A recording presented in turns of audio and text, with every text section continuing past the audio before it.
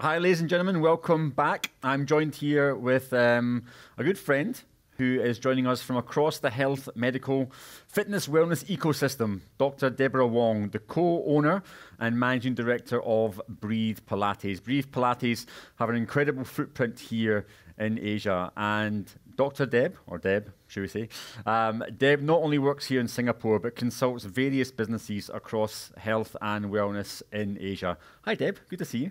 Hi, thanks for having me here today.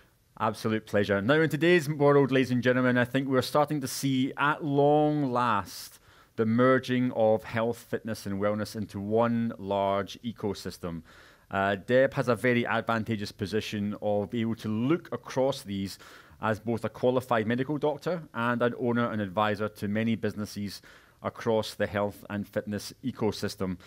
Deb, as a doctor, maybe a few reflections, first of all, on this pandemic and its impact around the world and its impact especially here in Asia.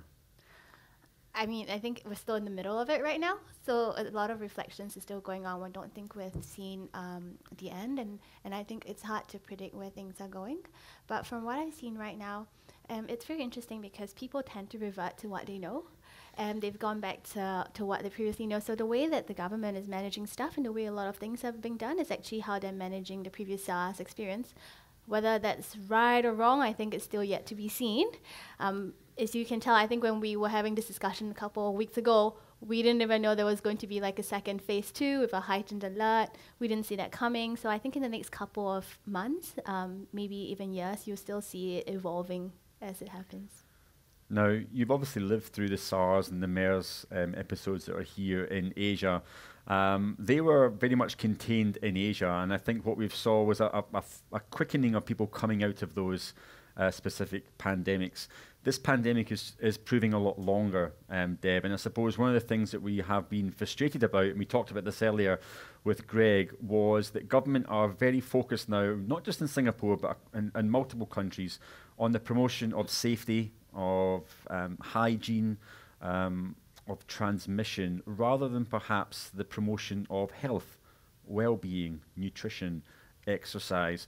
Why do you think this has happened in terms of its latency period? And do you think that governments will start to again soon promote health over safety? I think this is, as I mentioned, a lot of times when things happen, people revert to what they know. Yeah. And I think that's us being in the wellness scene. We kind of live in an echo chamber where we're really used to all this new stuff and we think everyone accepts it. But I think what this pandemic has shown is that actually the underlying biases of like the general population and the government, and it's shown us exactly where they are in terms of what they think about health and how much work we have to do to bridge that gap. It's good and bad because now we know where everybody stands and we're not operating from a standpoint where we think everybody is somewhere else and we're there. So we can kind of close the gap now a little bit more. But having said that, I also think that it is a little disappointing because it goes to show that they don't really understand what health and wellness is, and they're still very disease-driven and a very traditional healthcare medical model. And I think the reason for that and the problem for that is that we, in the last couple of decades, maybe we've gone towards like evidence-based medicine, evidence-based wellness, which is very difficult to do in a wellness setting. It's hard to do like randomized double-blind control trials for fitness and nutrition and overall well-being and mental health. How do you think we as an industry, the wellness, the fitness industry, how can we close that gap and understand how we can become an essential service? I think that's where we want to become, right? We want to try and be seen as an essential service as part of a preventative healthcare measure, rather than perhaps a liability, a threat, to which many governments see us. What do we have to do? We can always point the finger at government and understand that the blame lies with them, but I think we also have to take full note that we as an industry have never really helped in that situation. How can we help, Deb? How can we be seen as an essential service? Where I come from is a little bit different because Pilates is a little bit more wellness as opposed to like fitness, and I think fitness probably has a bigger challenge than we do. Right now, the government does see essential services as like physiotherapy, even chiropractors and osteopaths are sort of a bit more recognized nowadays. Even traditional Chinese medicines, you can see during phase 1, they kind of allowed acupuncture and all these other things. And they're starting to understand that. And for us as a Pilates studio, because we can work with these professionals and we have in-house physiotherapists and doctors that actually work with us, we're a little bit more into that area. So I think one way the fitness can do it is to team up more with the healthcare industry. And I think it's convincing the doctors themselves first about how to work and prescribe fitness as a treatment modality. And that's when the government and the public as well will be kind of educated into our essentialness of it. Absolutely. Let's look at work-life balance. I know that you've recently had a baby, and congratulations. I'm sure that you are enjoying motherhood, if not the broken sleep. But this pandemic, of course, it's made us all appreciate home, I think, an awful lot more. There's been a work from home culture. How do you think that's going to play out, this environment of people being at home more? How will that affect their health? How will that affect their well-being? I think it's funny because people think work from home gives you more work-life balance, but if you think about it, the amount of work doesn't change. The only thing that you're saving on is your commute time. Because you should be doing the same amount of thing at home as you are at work, technically.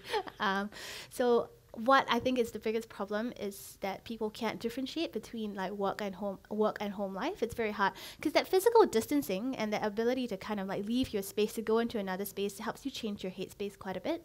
And I think our spaces are not designed for that. And, you know, especially in a city like Singapore or throughout Asia, really, everything is very small, very pod-like. And I think you've seen that in like rental and property trends, right? People are actually trying to move out and buy more stuff because they feel like, oh, I can't do this work from home in such a small space anymore. So I actually think work from home is very challenging. Yeah, you do save on your commute time though, so that's an extra 2-3 hours that is great that you can add to your family time. But people need to have a lot more discipline, and I think that's why people find that they're not as productive, because you get that mental fatigue from having to be disciplined. You have to create these boundaries for yourself. How have you found it? How have you had success in the past 12 months on keeping those spaces separate? Has it been discipline? Has it been routine, ritual? What has it been? It was a lot easier when I didn't have a son. It was a lot easier before I had a baby. So it's interesting because I actually did the last circuit breaker without a baby. And then this one, I have a child. So the difference is quite huge. And I really think everybody with children and home-based learning, it's a whole different ball game altogether as compared to if you didn't have a child. But I think what it is we're lucky enough to have separate spaces. I have an office that I can kind of like, so I go into my office, and that physical act of going into a space that's designed for work is much easier and definitely helps as well. But still, I'm still trying to find a balance, really. Now, a lot of your clients, of course, they're recovering from injury, they're recovering from disease themselves. No doubt it's quite traumatic for them. What are some of their needs and requirements out the back of this? Are you finding that when you're treating these clients, obviously they have physical needs, but is there maybe some mental challenges, mental health challenges, because they're isolated, because they're perhaps rehabilitating injured? What are your thoughts on how your clients are changing their needs? So when you deal with clients, if like when you're rehabilitating, especially in a high, I feel like in a high stress environment like that, you don't really want to add on more cortisol. You don't want to push them even further. And then sometimes people do take a step back, but it's just, you just have to remind them that that's part of the process and part of the progress, and just be really patient with it. I mean, we're in Pilates and we're in wellness, and I think with the low intensity exercise, I think it's great that they're offering that now, because people really don't need that extra sympathetic drive right now, given all the external kind of pressures on them. And it won't make them feel as good, I think, as if you were able to connect with them and meet them where they are. And I think because our business is centered such on small groups and, you know, individuals, it's a little easier to tailor to that. Are you seeing more demand for Pilates as a whole? It is such a fast-growing market segment, and I suppose coming back to your point, it was medical and wellness and well-being, but now there's definitely elements of fitness in it. I mean, how big a marketplace is Pilates becoming? It's definitely picked up. So Breathe was started 10 years ago, and we've definitely seen a lot of growth in the last 10 years. People used to not know what Pilates is at all, and now everyone knows what it is. And I think, you know, like the test is when you speak to someone of the, you know, in the supermarket or something, and they ask you what you do, and they actually know what it is, and then that's when you know that it's taken off. So there is definitely growth in that area. A lot of people still can't differentiate yoga and Pilates though, so that's something we have to work on. Yeah, What was the question again? We should go back. No, where do you see it growing to? Obviously, there's Okay. so much demand coming in. And to your point, I think people now recognize it. They're aware of the benefits. Do you see it as a sector that's perhaps going to go more and more mainstream? We actually did see a lot of growth from the last period when the circuit breaker until now. So we're very thankful for that. People just are more willing to try out new things. And I think we're one of the companies that have actually seen growth during this period. So we're really quite thankful for that. And I think that's across the board for most Pilates studios, I would say. So yes, I think there is growth and there is potential. I'm more interested in the wellness area of it and how we can work with medical professionals, like I mentioned, to just kind of make us a little bit more essential. And we've looked into integrating our services a bit more, providing a more holistic kind of approach, and see how we can work. It's something we've always wanted to work on for the last 10 years, but it's been challenging because of the market. They don't really understand that yet. But this is an opportunity for us to capitalize on that. Do you think we're getting close, or are we still quite far away from a general practitioner, a normal GP, actually prescribing Pilates treatment as something instead of medicine? How far do you think removed are we from people prescribing wellness activities, fitness activities as part of a solution? I think it's getting better, and it'd be surprising that the people who do refer are the people who have done it themselves, of course, because they understand that you have to experience the benefits. It's not something that can be just taught down. So you get our clients, a lot of them who are like doctors, they'll be the ones who understand, the kind of benefits that it does, and they'll be the ones who refer them to us. So actually, we have to do more marketing, just consumer marketing, to get people into the door, and then that's how the medical doctors will refer to us. Now, we talked on it earlier on, ladies and gentlemen, about the whole, the evolving workspace. I mean, who knows where we're going to be in 12 months' time in terms of, are we going to have more or less physical space at our offices? Are people who own properties going to have more or less properties? It's a very uncertain market. You happen to lease out a number of properties for your studios. Deb, what are your thoughts in terms of, as a business owner who has a number of leases, who could potentially take on a number of leases? Are you seeing more are you seeing more likelihood of you taking virtual classes and virtual elements and trying to reduce your physical overheads? What's your thoughts on what that would look like from a business owner? For us, our virtual take-up is really not that popular.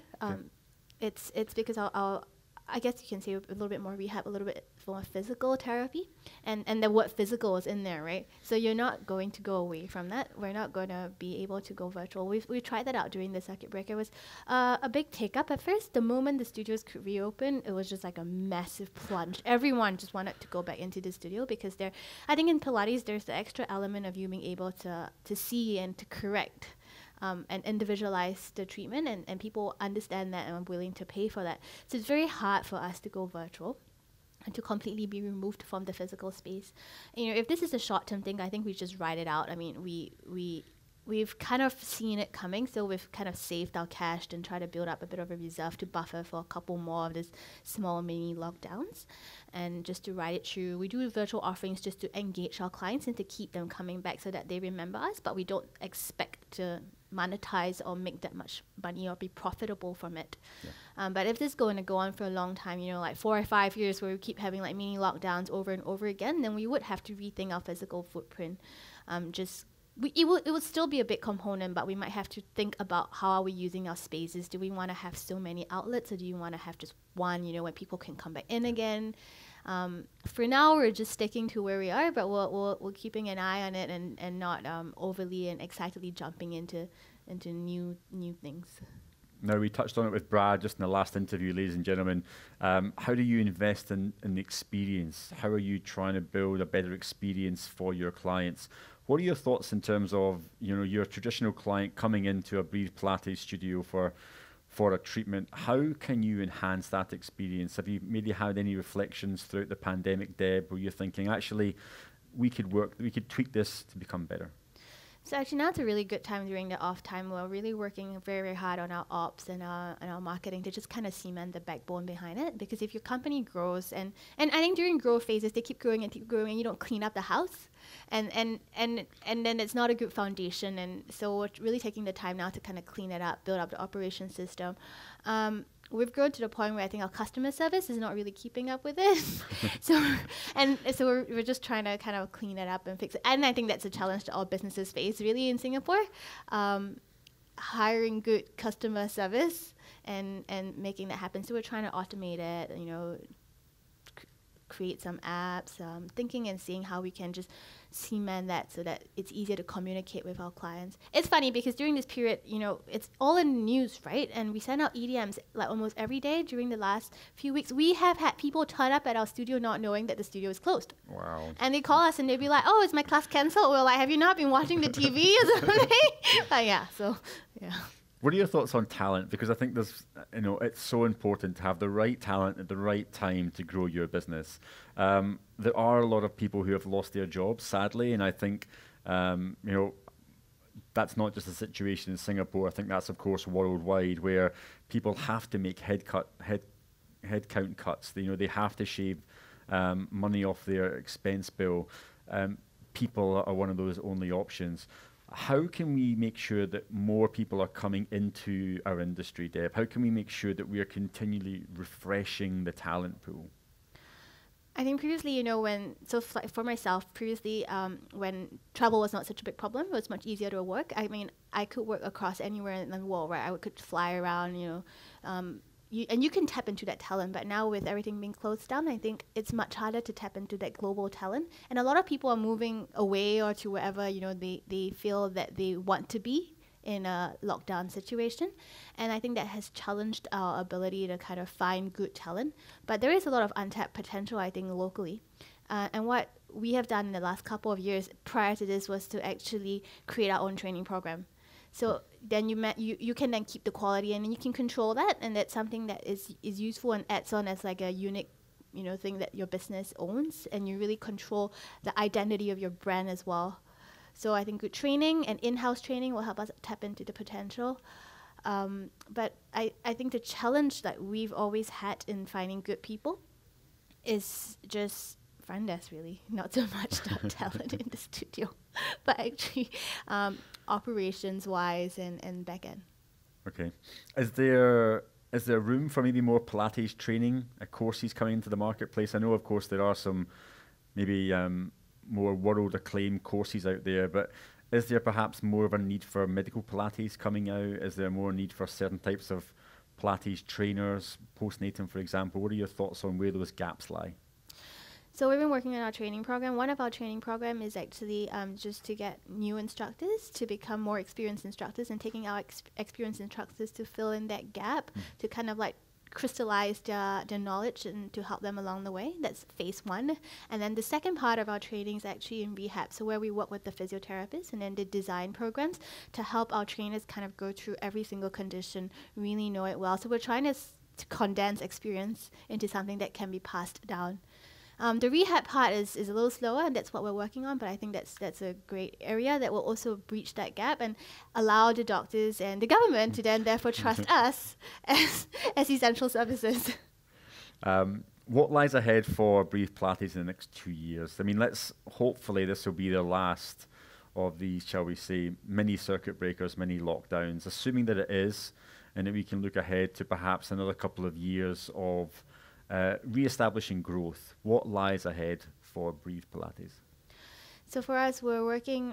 We've been working on our app for the last couple of years. Actually, a year. We've been working on our app to kind of get ourselves to communicate with the customer better, to be able to kind of reach them better, engage them a little bit more. I think our customer really enjoys educational content, but it's very hard to talk to them. I mean, obviously people don't read their EDMs and don't open their emails, but they always book. So it's one way to try to reach out to them and engage them a little bit better. We're also working on franchising regionally if possible, but I think we just have to wait and see how that goes with things opening up. And right now what we're really focusing on is, like I mentioned, really just cementing our foundation and making sure that everything is ready to go once things are able to grow. So once everything is settled down, once things, like the economy opens up, the market grows, people come and inquire and it grows, so we're all just ready to like kind of take and to train our instructors so that everyone is really equipped to just run right from the start. One question, I'll ask it in two parts. What has the last 12 months taught you as a businesswoman that you're going to take forward? And what has the last 12 months taught you as a new mother going forward? We'll take the business one. What lessons learned? What positives are you going to take forward? I think with the business, it's really challenging because there's so many things thrown at you. But I think what's really important is to have a really good team. I'm very, very thankful for my team, like the instructors and, you know, the operations and the marketing people. Everyone's really, really willing to just kind of like do the hours, you know, just suck it up and just be there to support the brand. And so it's really important to hire well people who trust you and you can work with. It's also one of the other things that I've learned is how to deal with changes. It can get really overwhelming, but I think it's important to be objective and to step back and not let all the negativity kind of just affect you. But you do have to take time from that. And I mean, every time they announce these things, I think I probably kind of got really upset for about a week or so and just didn't want to talk to anyone. I was in a bad mood. And I think it's fine to give yourself some time to grieve as well, but then to just step back and then move on. 100%. I think people need space, I think, to take some bad news in. I think when you are asking someone their perspective on bad news directly after they receive bad news, don't expect a good response. I think people have to calibrate it. They have to absorb it and then take it in. Okay, and then on the mother front, again, congratulations on your little boy. What have you learned on being a mother in the past 12 months? What lessons are you taking forward?